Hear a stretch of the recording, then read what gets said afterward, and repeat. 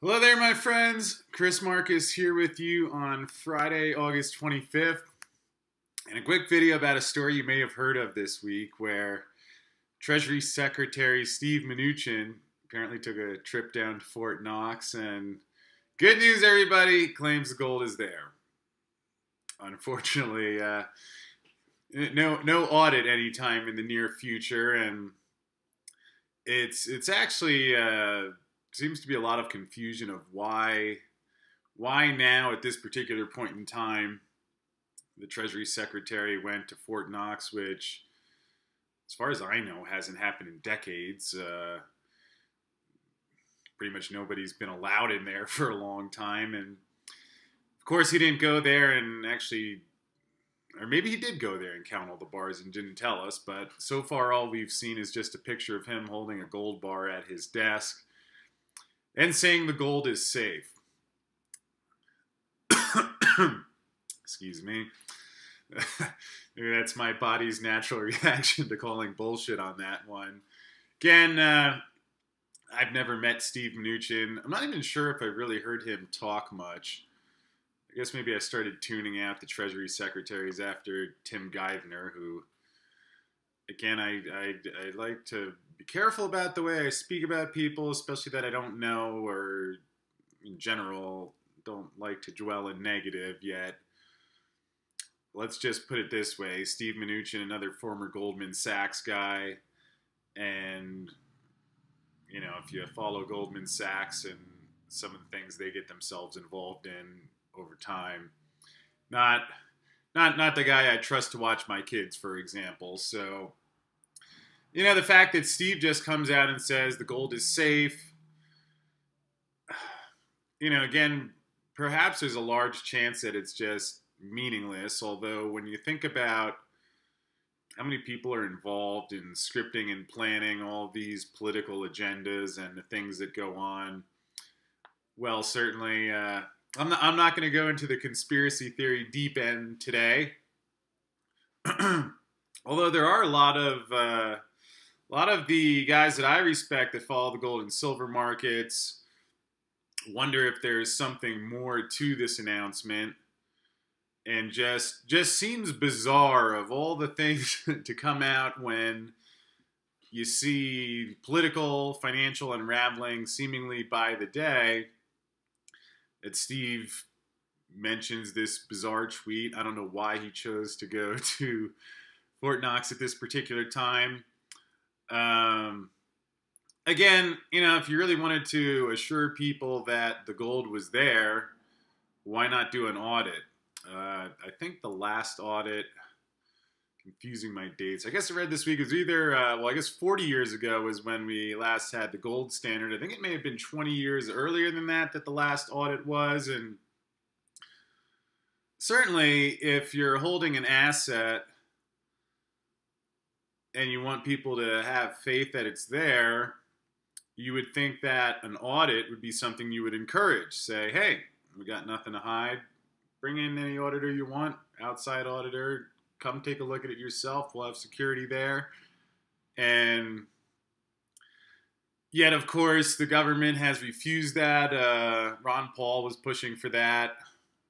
Again, we've never had an audit of the Fed either. And, you know, you can you can kind of extrapolate why, because, you know, we've seen enough stuff, whether it's out of the Fed or the Treasury, that you get the idea of why there's not an audit, because really, if there ever were an independent audit, it's, I mean, just going based on the stuff that's been released and uncovered. If you're familiar with GATA, the Gold Antitrust, what does that last A stand for? They go and find all these documents that slip out, and there's really no shortage of proof of some of the nefarious things that go on here. So, personally, I'm not going to take Steve Mnuchin's word for it. And there also could, another way to look at it is that there could well be physical gold in there, but that it's been leased out. We've seen evidence, a lot of these lease transactions where physical gold might be here, but a lot of other people technically own it. Again, Steve didn't comment on that.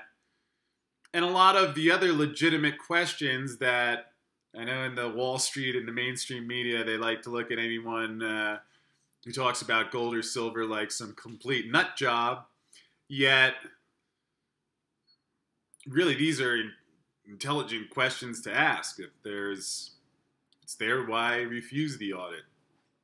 Perhaps you might be familiar, it was either back in 2011 or 2012, when the Germans asked for their gold back, and the Fed told them we'd give you 10% over the next 7 years or so.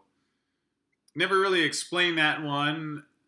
I believe they've gotten all their gold back finally, although it seems that the serial numbers and bars that they got back weren't the ones that they put in there. And you continue to hear a lot of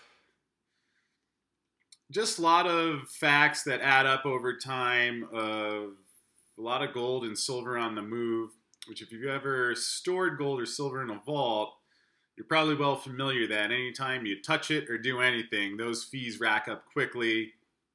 So why it took the Germans 7 years to get their gold back, I'll let you extrapolate for yourself. Why we can't have an audit of whether the gold is in Fort Knox, I'll let you extrapolate for yourself. For what it's worth, I actually was driving across the country last year and figured, why not? It wasn't too far out of the way, so I took a trip down to Fort Knox. And it was actually really bizarre. I guess I don't know exactly what I was expecting, but I know for example, you can go in New York, you can take a tour of the Federal Reserve. And a lot of you can go to the U.S. Mint. There's a gift shop. You can take tours and stuff. So I didn't know exactly what to expect, although it was really just bizarre. Because I was driving, having on the GPS, and didn't even see anything. And I end up in the Fort Knox Army Barracks. And this guy, the security guy there, staring at me like, what's this guy doing here? And said I was just interested in checking out the gold vault. So he shows me how to get back there. And again, I don't know perhaps what it was that I was expecting or thinking I would see, but it was just bizarre because if you drive past it, it's kind of like a large fenced-in yard, yet there was nobody there. There were a bunch of cars parked there, but not a lot, and I didn't see a single person out there, and it's like if you didn't know better, you would have just thought it was some abandoned building with a fence around it. And just, I don't know, it was maybe 100 yards in, and even the way it's set up, it's kind of, if you come out of the Army barracks and you drive around this corner, I wouldn't call it a highway, but it's not a street where you can stop or there's a sidewalk or you can park your car and go even walk around the fence. And again, like most of these things, it was just bizarre. Take that for what you will. Take Steve Mnuchin's comment for what you will. In the end, does it even really matter that the gold is in there or not? I think you could have the gold in there, you could have the gold not in there, and that's not going to change any of the underlying fundamentals of the dollar. And even if that gold were there, still to have any, if you remove the large paper short positions, you'd have a much higher price. If you look at just dividing the money supply by the amount of gold that's claimed to be around, it's over $10,000 an ounce, depending on which numbers you use of how many dollars are out there, which based on everything I've seen, I doubt that we ever really get some accurate figures there, because again, who produces those numbers? The Federal Reserve.